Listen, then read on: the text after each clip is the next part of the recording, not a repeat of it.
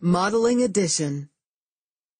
To find the whole, you add the parts. This work mat will help us add the parts to find the whole. These counters will come in handy too. We can use counters to show the parts. How many red counters are there?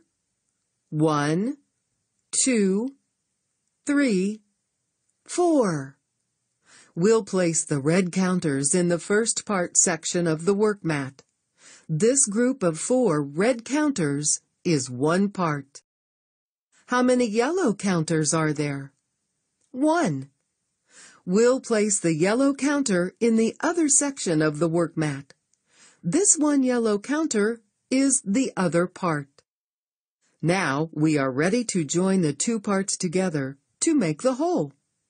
We move the 4 red counters and the 1 yellow counter to the bottom of the work mat. Let's count the counters to find the whole.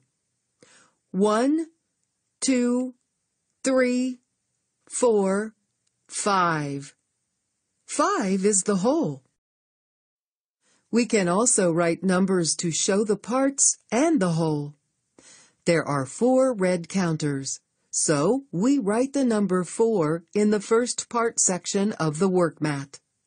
There is 1 yellow counter, so we write the number 1 in the other.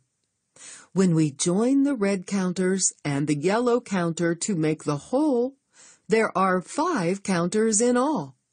So we write the number 5 in the whole section of the work mat. 5 is the whole.